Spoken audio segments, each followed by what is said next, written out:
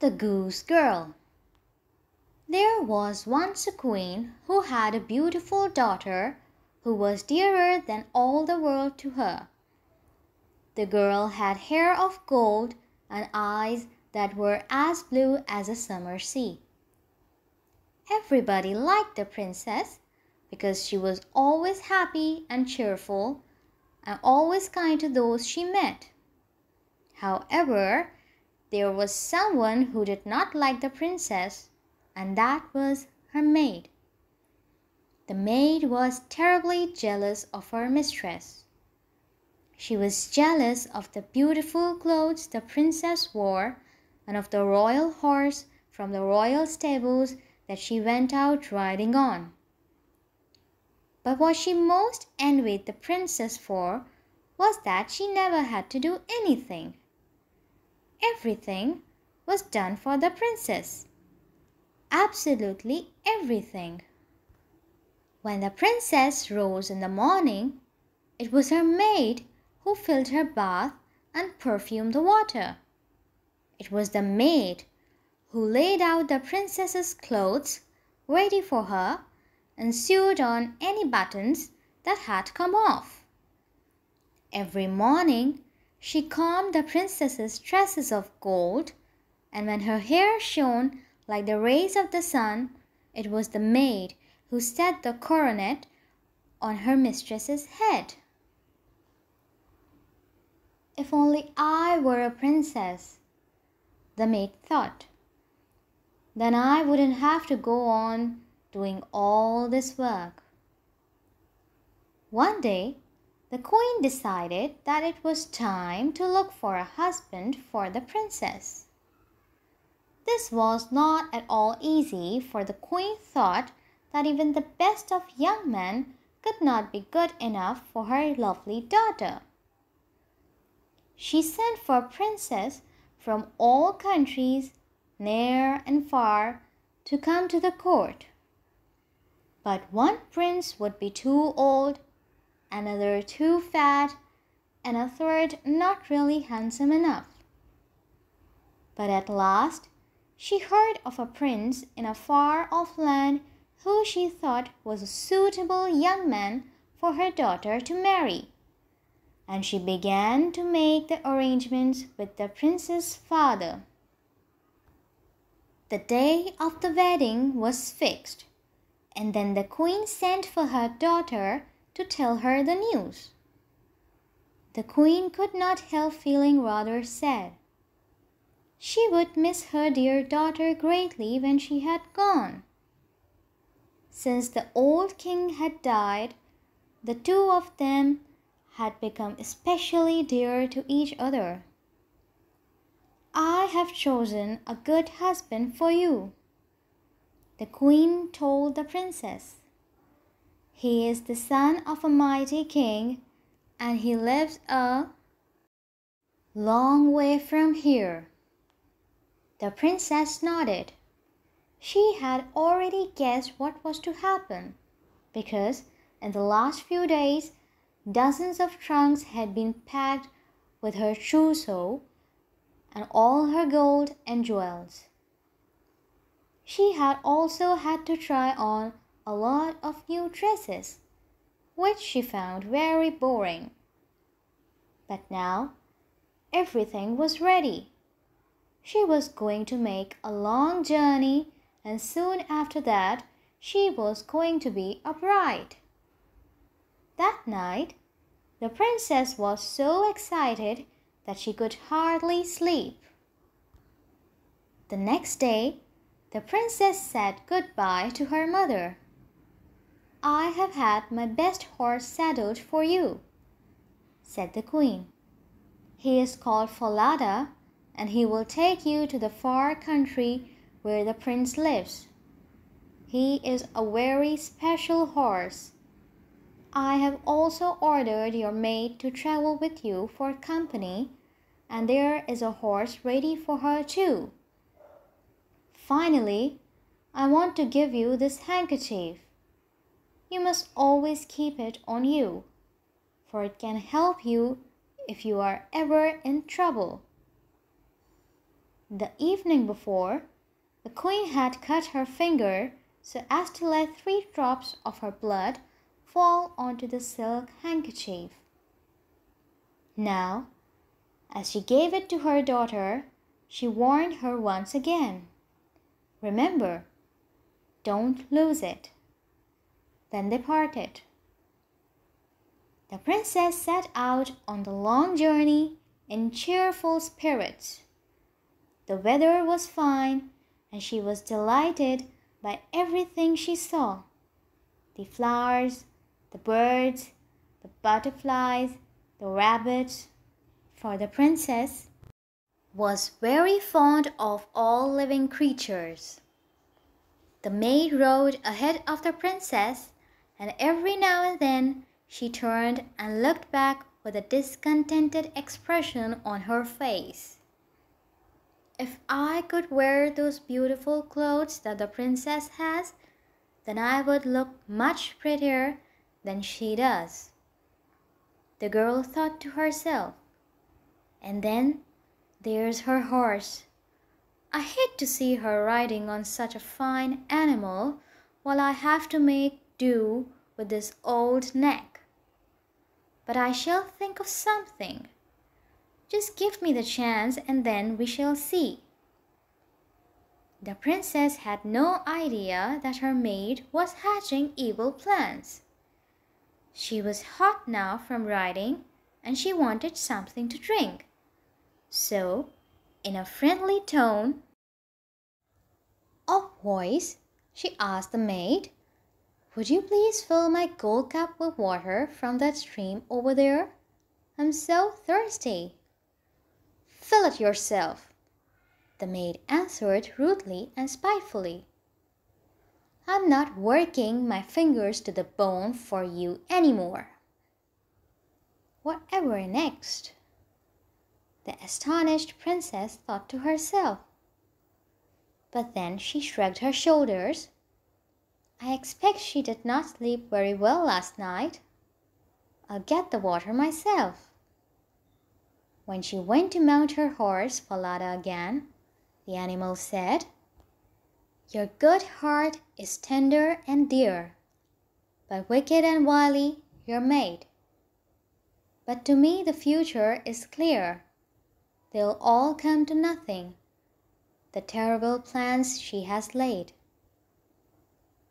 "Have no fear, Falada," said the princess.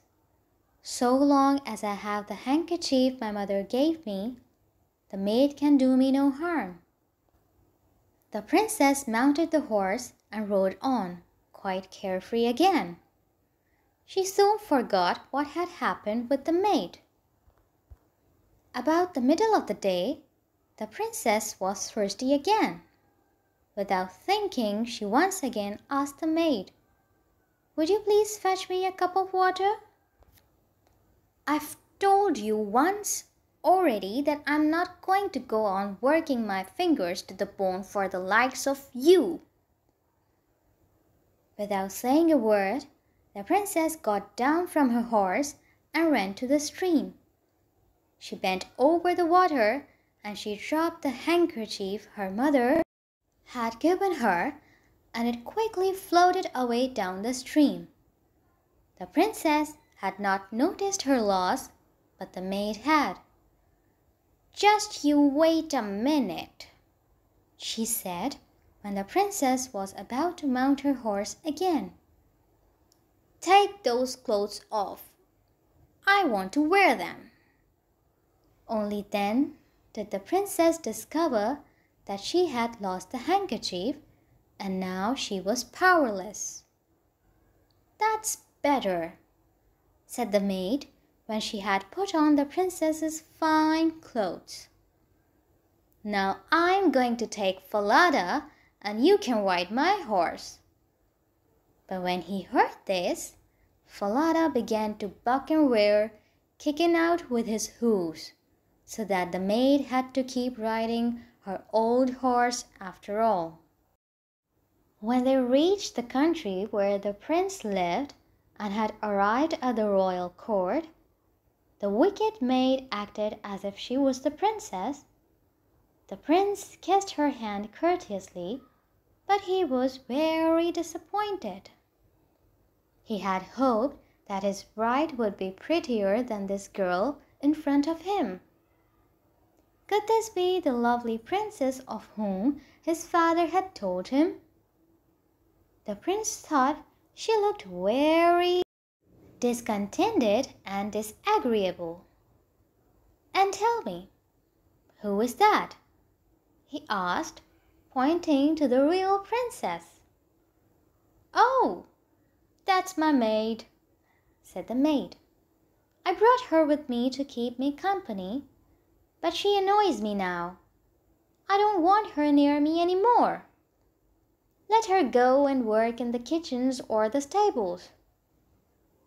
The prince looked at the fine, delicate hands of the real princess and said, "She certainly won't do for that kind of work. She would do better looking after the geese." So the princess had to take the geese to the meadow with a rude boy called Kurt for company. "I don't understand why you have to come with me," said the boy. "I can tend the geese quite all right by myself, and you don't look as if you have ever been a goose girl before."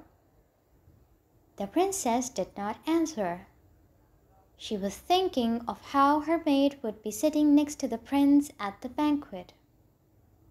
The next day, when she was walking with the geese past the royal stables, she heard her maid saying to the prince, "That horse should be put down." And the maid was pointing to Falada. "Why?" asked the prince in astonishment. "Because he is a bad horse, wild and headstrong, and no one can really manage him," answered the maid. "Very well, then he will be sent for slaughter," the prince said. Naturally, the real princess was filled with sorrow when she heard that Falada was going to be killed. "If only I could go to the prince and tell him that I am the real princess," she thought. But she dared not do this, for she was afraid he would not believe her. And in any case, the maid had already threatened that she would have her put to death if she said anything. No, she could do nothing to save her horse. However, she would go to the slaughterhouse and ask for Falada's head to be put over the palace gates. That evening, when the princess came home from the meadow, she saw the head of her horse over the gateway. She said, "Oh, why have they done this to us? And what will happen next?" And the horse's head answered, "Tender and dear is your good heart, princess. Wicked and wily princess is your maid. Let's hope that the plans she has cunningly laid will soon be made plain and have no more success." Kurt, who was walking behind the princess, listened in astonishment to all this. What a strange girl this was! She talked to a horse's head, and a horse's head answered. It gave him the shivers. The next morning, exactly the same thing happened. The girl spoke to the horse's head, and again the horse's head answered. A little later, when they were in the meadow with the geese, the princess took off her head to comb her hair. How Kurt stared and stared! "That hair looks just like gold," he thought. He took a step closer. "But it really is gold.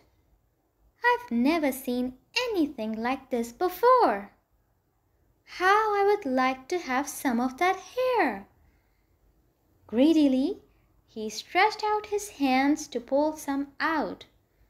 But the princess already knew what the boy was planning to do, and she immediately thought of a trick. She said, "Will you help me, West Wind? Of all the winds the best? Come and help me, West Wind, and drive away this pest. Make him pant and make him puff, make him clutch the air. For a little while will be enough to let me comb my hair."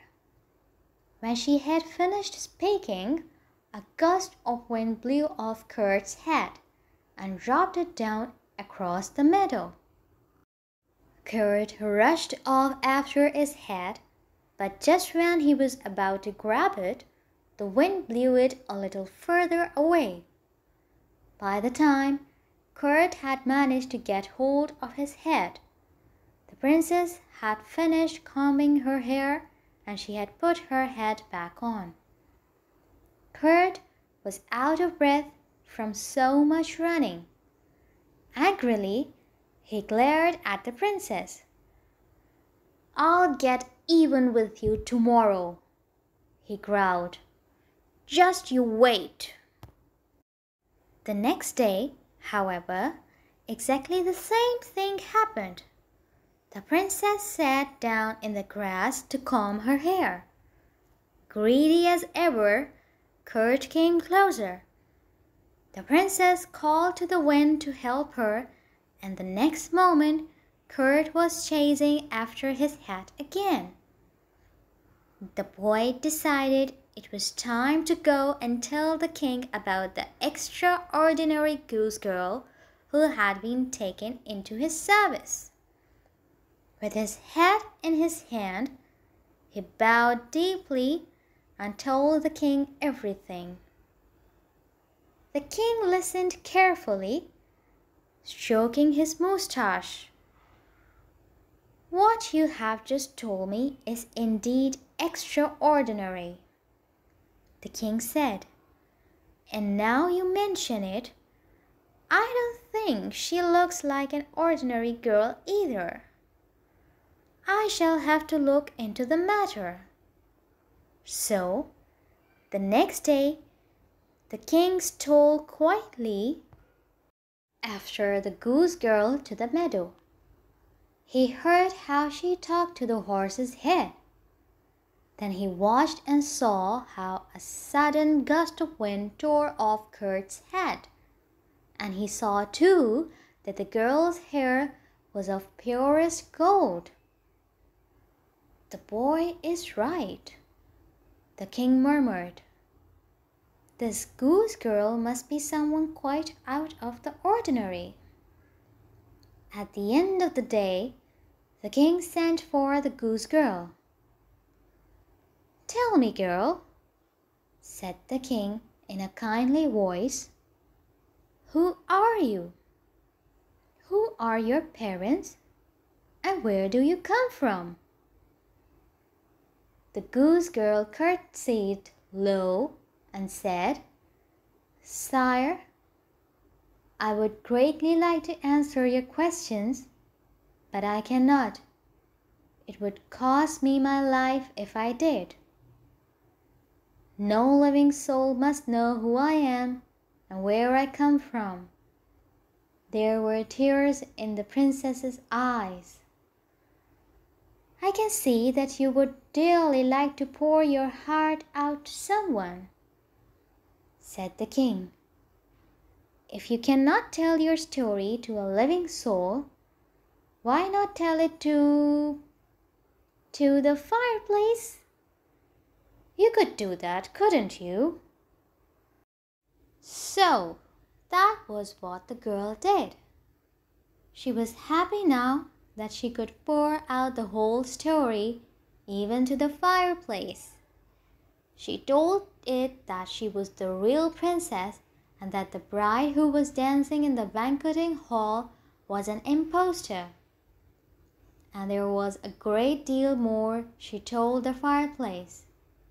She did not know that the king had gone up to the roof garden, where he could put his ear against the chimney and hear everything that the princess was saying down below. When the king had heard everything, he ran quickly downstairs again.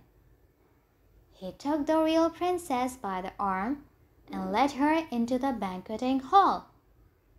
The maid uttered a cry of terror when she saw the real princess coming with the king. She fled from the palace, and no one ever saw her again. The prince was overjoyed when he saw his true bride. She was even more beautiful than he had imagined. A magnificent feast was held that evening. Huge dishes loaded with delicious food were brought in. And after sending their happy news to the princess's mother, the bridal pair danced long into the night. The end.